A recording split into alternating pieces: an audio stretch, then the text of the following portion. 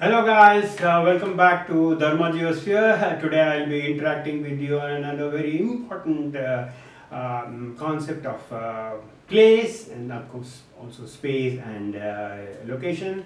For human geography, the word place has occupied a very important um, connotation, and there have been a lot of definitions going around about the place, space and location. In simple terms, space is more or less an abstract term without any substantive meaning. But a place is what people get attracted to and give an importance and can form within the space. So basically, place is space with meaning. So like how history has time, the astronomy has heavens, geography has places, stands to be one of the most important. Everything in geography starts with the place. But then many of the geographers could not define place concisely or comprehensively, and still a lot of debate was going on defining the word place. And then what exactly is place?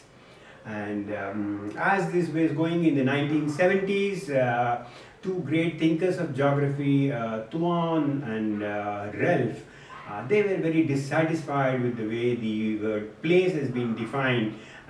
Philosophically enigmatic term was being given to that word place. So they probed into this word place, and then they took their own time in understanding what exactly that means to various people.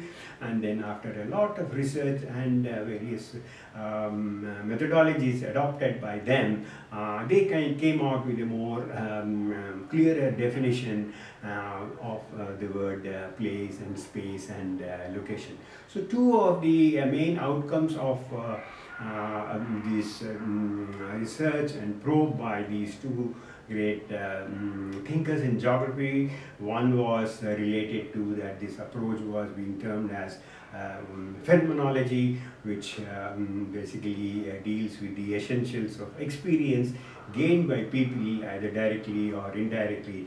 And another outcome of this was Ralph's book on place and placelessness. This book was not only one of the most popular, and it's popular even today because it brings out not only the concepts but also a lot of visionary on how to look at the term place. And then it not only became very popular within the geography but also was outside geography. So Tuan and Ralph have understood these terms very clearly, and then they give you different definitions in a very systematic and a very clear and understandable way. But then apart from this, like how we had Ralph and Tuan to place, we have Gideon and Durain Massey, who have had an impact on the locational, the word location, and then how the research in location spread. Gideon gave the term structuration, and Durain Massey in her book The Division of Labor clearly brings in how this word location has been so important, and how the geography starts from that word location. Location, in other words, is a more precise term, could be a precise term for a place. It could also mean maybe a settlement, a village, a town or a city. So this is how the location was also been redefined, and the new research in locational analysis and the regional analysis was brought out. So now I hope now you have understood what place and space and location are. Of course, I'll now give you an example. Just please pay attention so that any confusion regarding place and space is gone once and for all. So basically imagine that you are going from your home to your office. So your home could be very positive, that you have very good family, you have all the facilities, electricity, water and all that, you have a car to go with, everything good to go, so you're very happy, you're attached to that particular. Could also be that your home is not that happy, where you don't have some facilities, or it could be various reasons you want to shift to some other place which is closer to your office, or could be anything. But then whatever it may be, you are attaching a lot of meaning to it, and you have a sense of belonging to that place. So that is a place. So from that place you are moving on and reaching your office. Office is another very important place for you, because you get your salary, you spend quality time there, your projects work, you spend quality time, and the number of hours you spend during the day is mostly in the office. So you have a lot of attachment towards that place.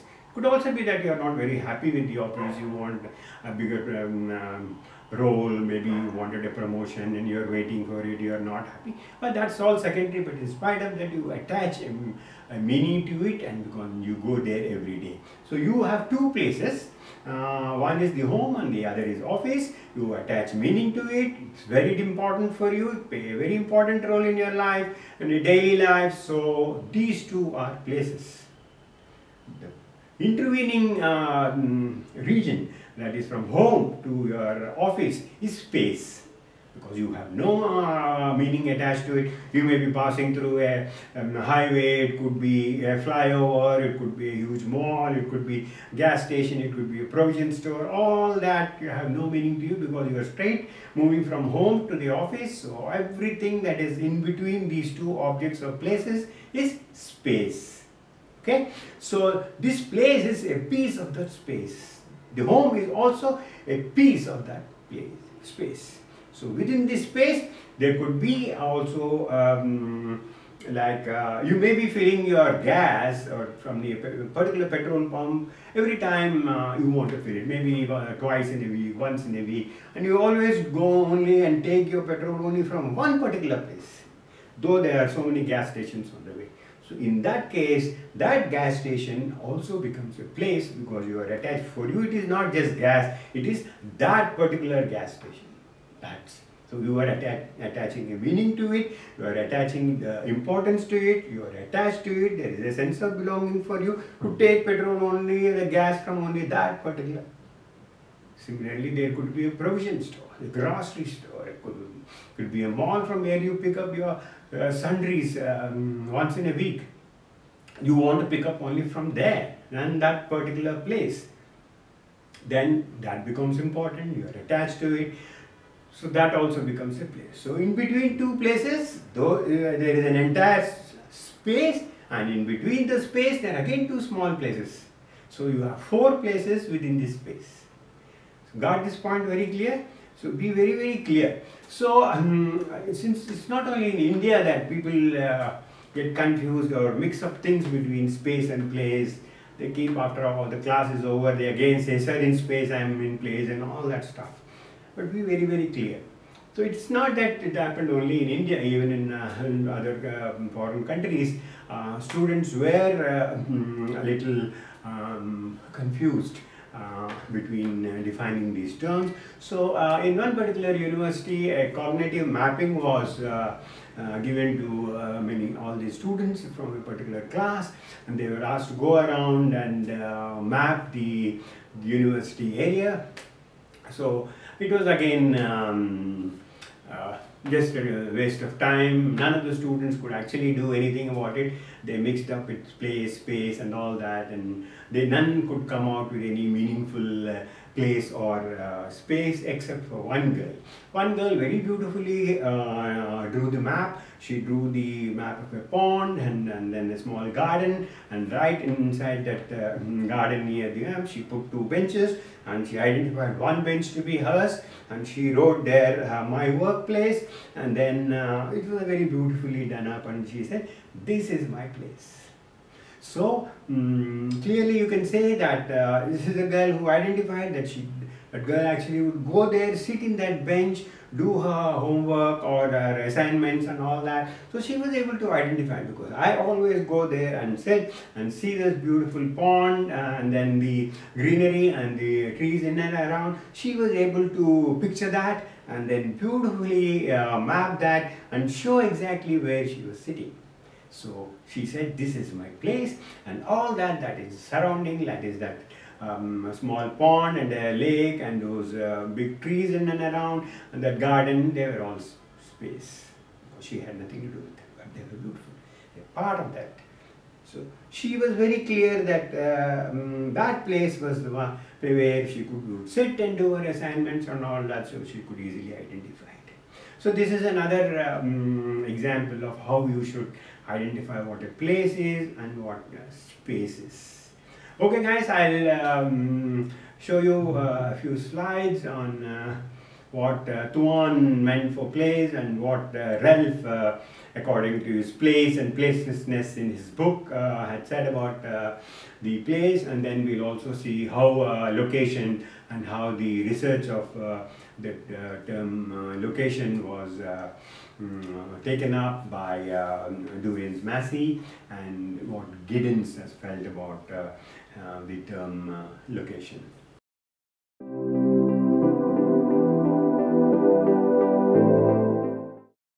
So place, space and locality, we'll go a little more details and then try to understand the concepts much more clearly. The concept of space is about the significance of location and the spatial distribution, the way people organize and manage spaces that we live in, and the environmental and human characteristics of places are influences by the location, and distance from other places on people are being reduced through unequally. So improvements because of technologies and all that, the distances between spaces and places is becoming less, and the individual characteristics of places form spatial distributions, and the analysis of these distributions contributes to geographical understanding. So spaces, as I said earlier, are abstract, they are perceived, they are structured, organized and managed by people, and can be designed and redesigned to achieve the particular purpose. I gave you the example of going from home to office, so there could be one way or one direction of or route to go, there could be also another route. So through the Google Maps, various technologies, a man can adapt himself and try to take a shorter route, or he may also choose a route which has less traffic, though it may be longer. So the choices are now available because of the technologies. So as far as places are concerned, the way geography understands this concept is in the following ways. Places are part of the earth's surface that are identified and given meaning by the people. They are perceived, experienced and understood and valued differently. So an office could be perceived as a place by one person, but it need not be a place. He may just go there routinely and then just come back and do mechanical stuff and come back. He may not attach any meaning to his life.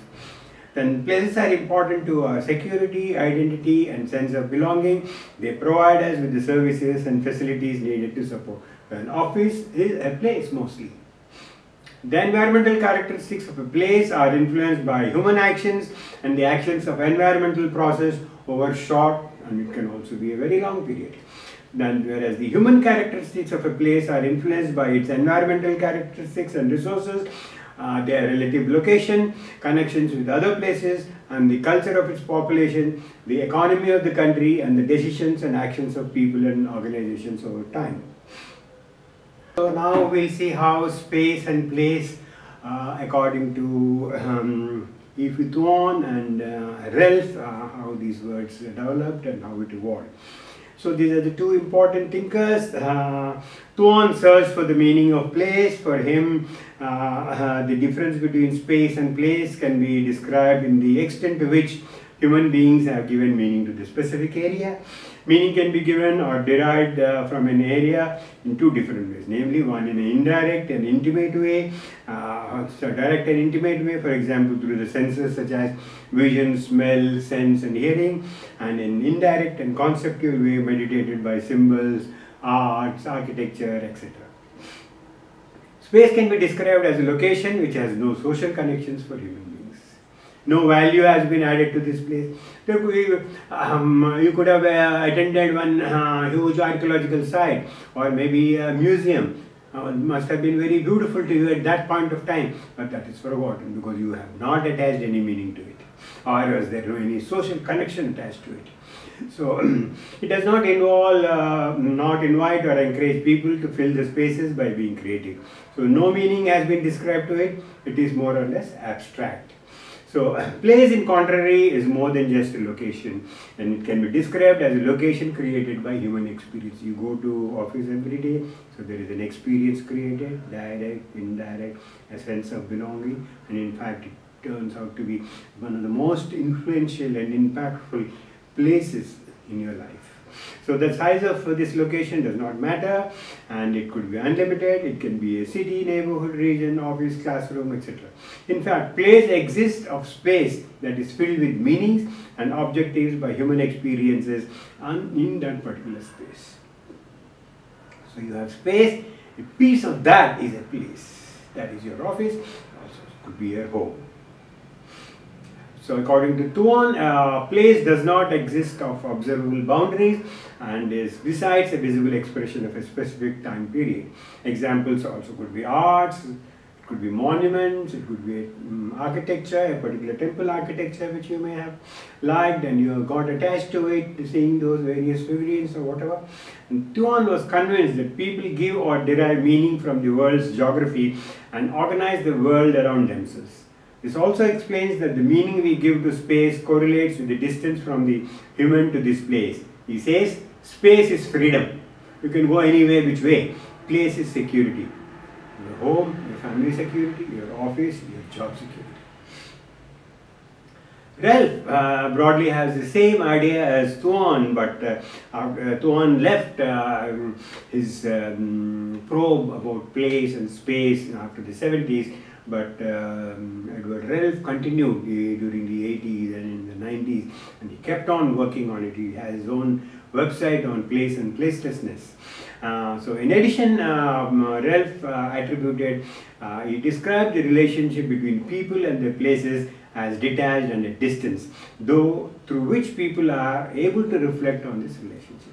In his work, Ralph tries to maintain the relation between space and place and not present them as separated concepts. Because the quality of place is that it has the power to order and to focus human intentions, experiences and actions spatially. So he does not separate space and place the way Thuon did, because he said to reach to these two different places you have to pass through that space, so that space also has some connection, social connection with you. So according to Ralph, space and place are dialectically structured in human environmental experience, since our understanding of space is related to the places we inhabit, which in turn derive meaning from their spatial context. So this is the book, Place and Placelessness. There is a website of him called The Placelessness. You can read more about it. Very interesting derivations he has made through his lifetime experiences.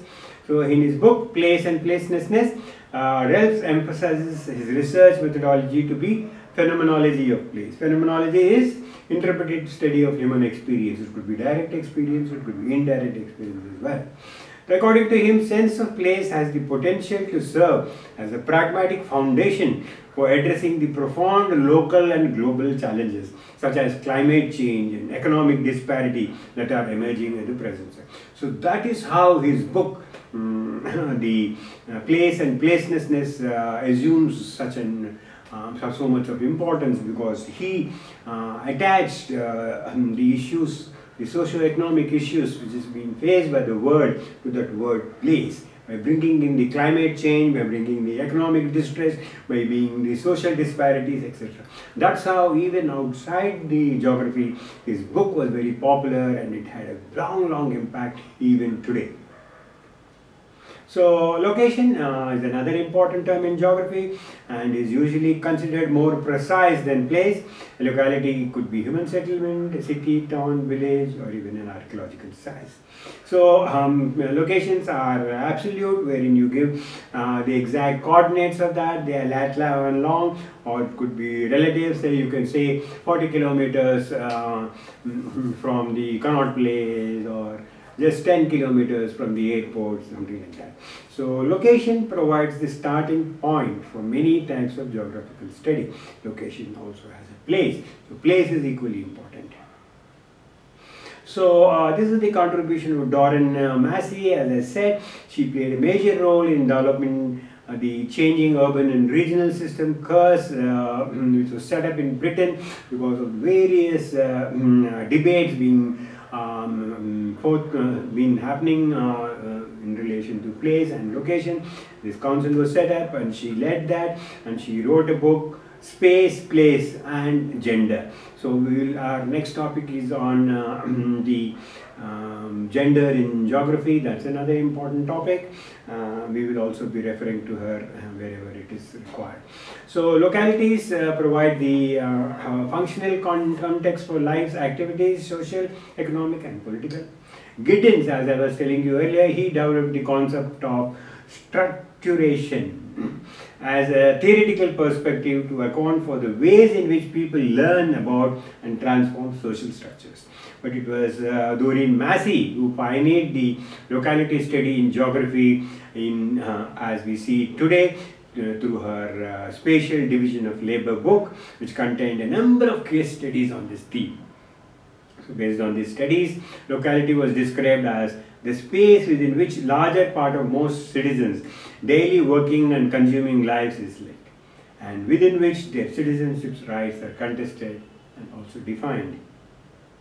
So the locality research continued under the leadership of Simon Duncan, who pointed out that the main reason for the rise of interest in locality research lay in the current social science theory. The social science theory, which depended on this functionalism and did not understand the behavioral aspect of geography, was now being questioned, and the re-emergence of interest in the spatial dimension or the geographic dimension of the locality came out because of the analysis of social behavioral and structure, because of the growing distaste for functionist explanation of social behavior. In fact, for example, they viewed cities and towns as the site for consumption processes involved in the reproduction of labor power. So they took this labor power as part of a consumption process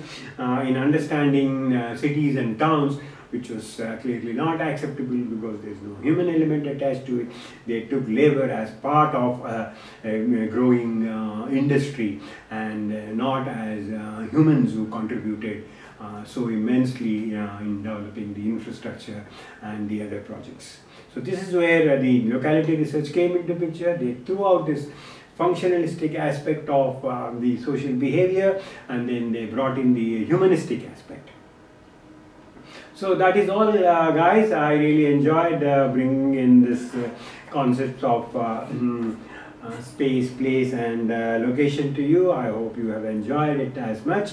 I hope there is no ambiguity as far as these terms are concerned. Just be very clear. Whatever I have said is enough, because a lot of already research has happened in what I brought to you on these slides. If there is any further doubts about this, examples, you please let me know. Just ping me, just WhatsApp me, or just email me, and then we'll catch up.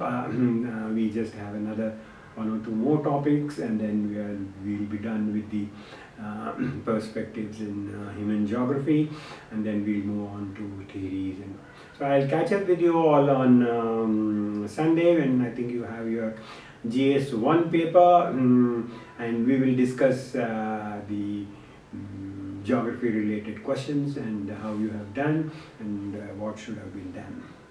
Okay then guys, bye, all the best.